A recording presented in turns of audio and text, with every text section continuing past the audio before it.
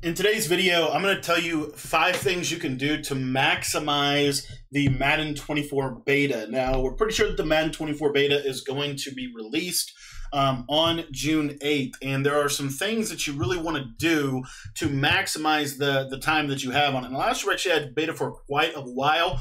Chances are this year, I'm hoping that we have the beta for 2 to 3 weeks.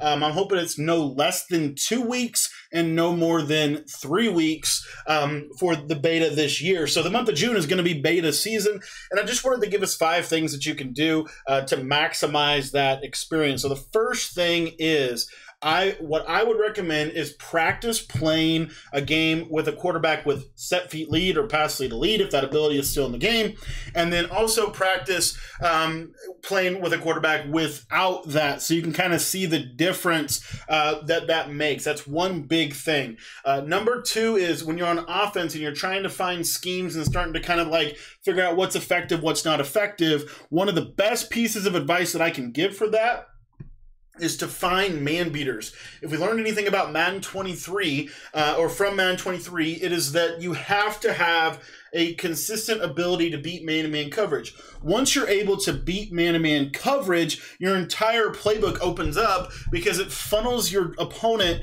into having to run a zone defense where they're basically having to guess or strategically place their zones where your routes are or aren't, for example. So I would first start on offense. If you're trying to really look at how can you really get good on offense, number 1, figure out if it's better to use a quarterback that has pass lead or set feet lead or not. Chances are you're going to want to be able to throw with both a quarterback with set feet lead and a quarterback without. And the reason why is because typically for the first month of the game, we don't have gunslinger or set feet lead or pass lead. So just a quick tip on that. And then also, really important to understand what are the routes of the game that are going to beat man coverage. For example, in Madden 23, the motion out slant was really good. The motion across slant was not as effective for beating man coverage. Tight end apprentice post was really good, but the standard post routes or the outside apprentice post routes weren't as good this year at beating man coverage. You got to figure out how can I consistently beat man coverage. One of the most important things that you can do in the beta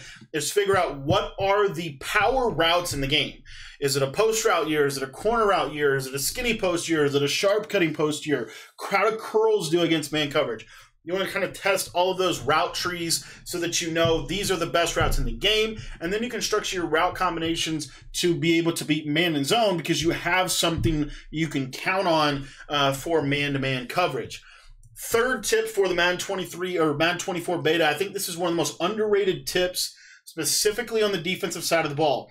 I would really focus on, if I was trying to prepare for the defensive side of the ball, one of the things that I would really try to focus on is try to figure out what are the blitzing concepts that are going to work well in Madden 24. What I would not try to do is figure out how zones work or how man works, because typically that might change. Specifically, if you remember last year's beta, the sheds were really good. Zone coverage was really good. All of that was really good.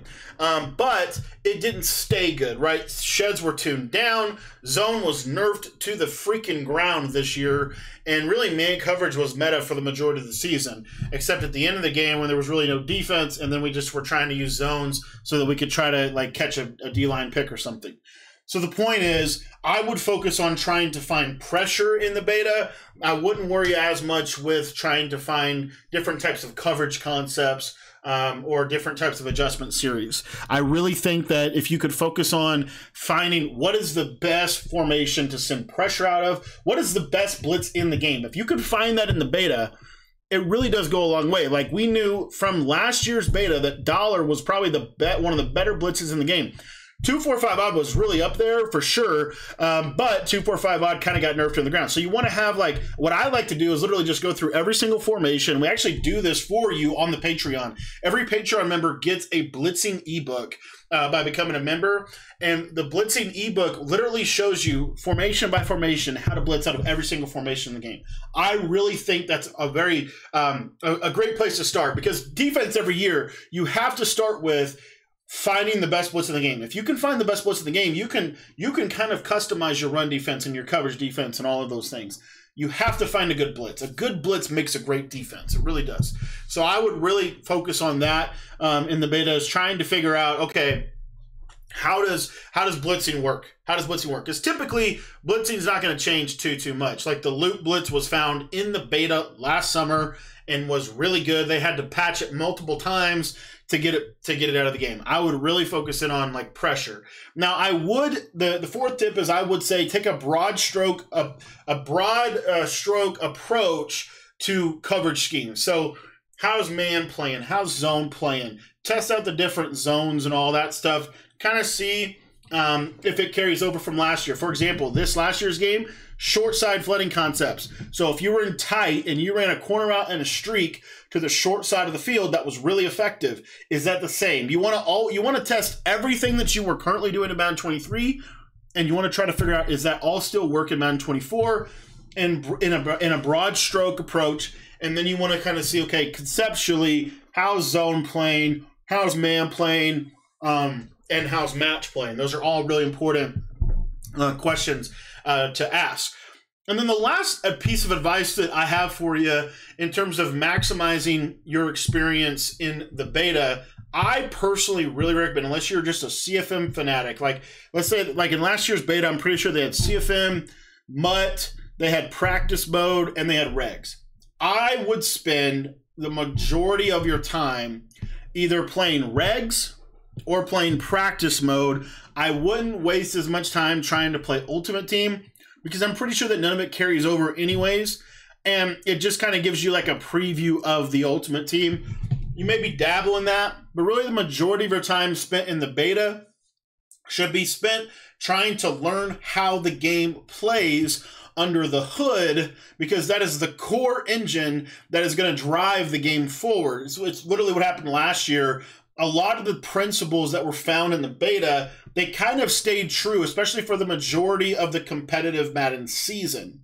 So with that in mind, I would spend a significant amount of time in the beta trying to figure out, how does the core engine of the game work? Yeah, there might be like, you know, maybe man's a little bit better than zone is, but generally speaking, zone's going to work this way. Man's going to work this way. These routes beat man, these routes beat zone. And then as you start to kind of dissect all that stuff, it really can help you kind of start to put your scheme together while you're waiting for Madden 24 to come out. So those are 5 things that I'd recommend for maximizing the Madden 24 beta experience.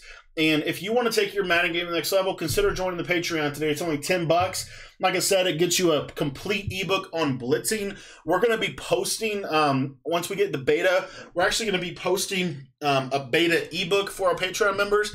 We're gonna do some stuff like that for you to kind of help you just prepare for Madden 24. So if you're not a Patreon member yet, it's $10. The link's in the description. Be sure to go down and get signed up, and you'll be able to get access to not only all the ebooks we did in Madden 23, but some of the first ebooks that we're going to be dropping for Madden 24 season. Thanks for watching. You can sign up in the description below.